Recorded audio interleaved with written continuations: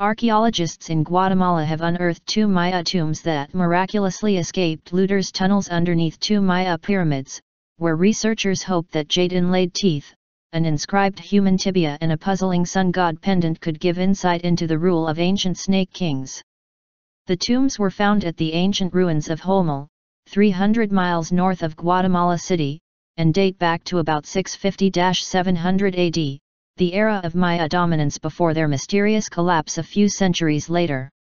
Inside one was a puzzling artifact of a Maya dynasty that archaeologists call the Snake Kings, after the snakehead emblem of their house, a family that ruled 100 miles to the north, far from the tombs found in Holmel. One tomb is a vaulted chamber, built into a pyramid that was constructed to surround an older, 5th century building. Inside was the skeleton of a middle-aged person whose teeth had jade inlays, a custom of Maya royalty, and an inscribed human tibia, a very, very rare find, archaeologist Francisco Estradabelli told The Guardian. It could be from an ancestor or captive of war, he said, though the researchers will have to wait for an epigrapher with scanning equipment to read the badly eroded text. In Tikal, another site in Guatemala, researchers have previously found a similar carved bone that bore the name and image of a captured warrior, said Rosemary Joyce, an anthropologist at UC Berkeley who was not involved in the excavation. She cautioned that the bones would need examination by a physical anthropologist before their confirmation as human. When you take a human femur and cut the ends off, deer bone can look like that. A carved frieze near the tomb depicts 5 rulers, but the person in the tomb is probably not one of them, Estradabelli said, because ceramics found in the tomb suggest the person lived long after those kings.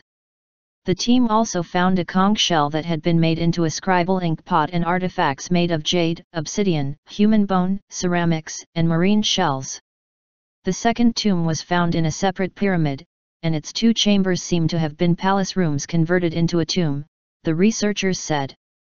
They found remains of a middle-aged person, a large masonry bench, and offerings of ceramic, bone and jade, including a necklace, which Estradabelli called the first major find of this kind.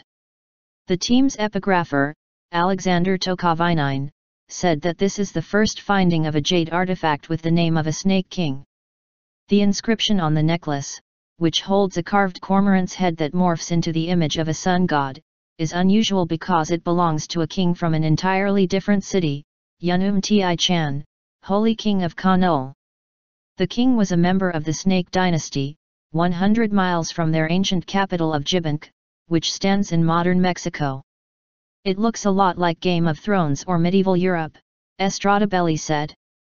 The Snake Kings stretched their influence far to the south of that city, and warred with Tikal for power over smaller kingdoms such as Holmel, Naranjo, and Sunantunik.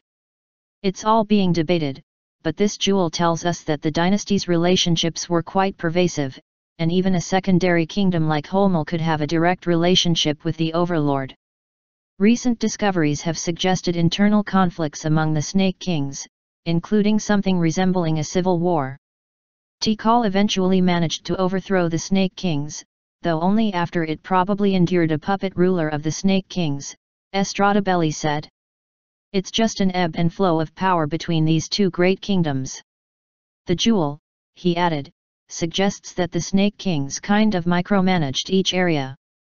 It fleshes out the structure of Maya kingdoms or complex societies, and their hegemony, if you don't want to use the word empire.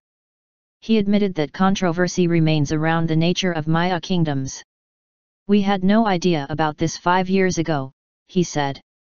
A lot of it is inferred from reading epigraphic texts, very limited and very terse statements.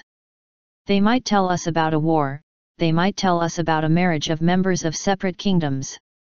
Joyce said that the findings do not change the overall story of what historians know about Mayan politics and wars, but it definitely does improve the fine-grained understanding about how politics worked at a local level. She said that this kind of evidence would help archaeologists fill in the gaps, and move the field to reconsider how ancient rulers, whether Egyptian, Mayan or modern, often tried to erase their rivals from history. We know what happened among the Aztec because of the traditional histories they told the Spanish, where they gathered all the history books together, destroyed them and rewrote history. Archaeologists expect more discoveries waiting to be found in Central America, in large part due to new technology. We have the tip of the iceberg, Estradabelli said, adding that scanning technology is going to reveal many ancient cities which we have no information for, buried in the jungle.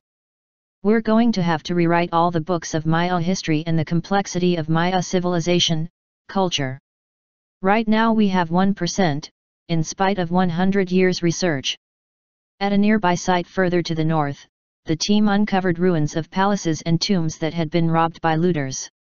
One monument left untouched, however, had still the faint remains of what Maya epigraphers call an emblem glyph, a sign that identifies a kingdom's dynasty.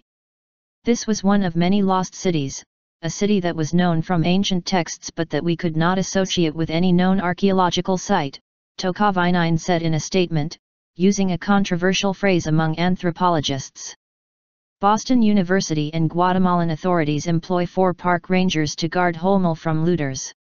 As excited as we are about these discoveries, so are the looters, Estradabelli said. But some of the best things are ahead of us.